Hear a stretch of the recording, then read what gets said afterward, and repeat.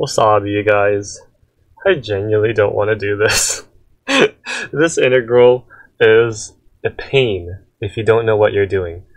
But unfortunately, this is a very common integral that will show up in a lot of integration bees. And you must know how to do this. Okay? So, what we're going to do is multiply top and bottom by 2 cosine of x. And so we have 2sc plus 2. Ah! I bet you already know where this is going. Right? This is like 1 plus sine plus cosine square. Right? Now, however, not quite. We're going to do Queen's rule. We're going to do Queen's rule. Right? So this becomes sine, and if we add it together, divide by 2, we get this. Huh. Not exactly what you think, right? But that's okay. Remember our training, it doesn't have to be in this form. We kind of treat it like square-square technique, right? We could change it. If our du is equal to cosine plus sine, what does u need to be? Sine minus cosine. Okay.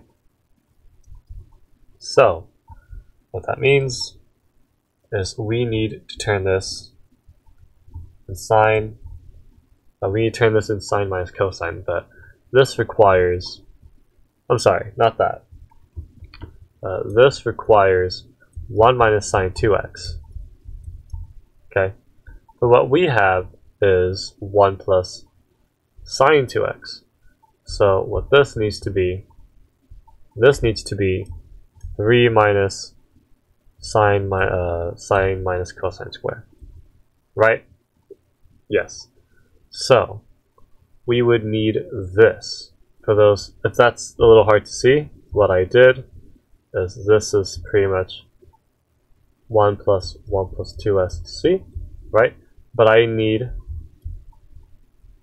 1 minus 2sc in order for this to happen. Because this is positive, we let this be negative, and because we let minus 1, I have to do another plus 1, because originally it was from here, this was originally 2 plus sine 2 sine this, right? So because we did minus 1, we have to do a plus 1, which is 3. Okay? So, be very careful. Right, we technically added a minus 1, and we have to do a plus 1. Okay? So be very careful. Now this is 3 minus s minus c squared. Okay? Now we have from 0 to pi over 2. Okay, let me erase this whole mess. So now we can go ahead and u sub, right? Let's see. If I let u equal sine minus cosine, let's see. This is even, so I don't think we have to. Do we have to really care?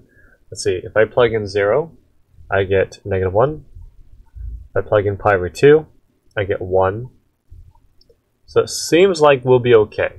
So we can go ahead and start u subbing this. This is now easy to solve.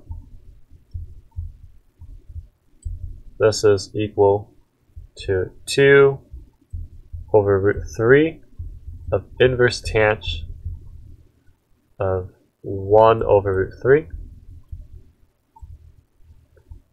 And I believe that is our answer. So 2 over root 3 inverse tanh of 1 over root 3.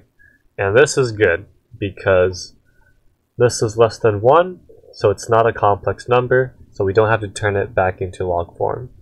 Or we don't have to change it in log form in general. So we can just leave it like this. Okay.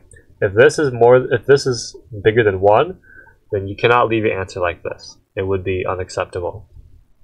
Okay? Because that's considered a complex number. So be very careful. Thankfully this is less than 1, so we can go ahead and, or well, it has to be between 1 and negative 1. between -1 and 1. Okay, this is acceptable if this is between -1 and 1. Again, if you ever see this, multiply top and bottom by 2 cosine, Queen's rule, and then I know this is what scares a lot of people, but remember that you can always change this into a different form. Okay, do not forget that. It's like square technique. You can change this into a different form. Okay? Alright. I hope that helps, and I'll see you guys in the next video.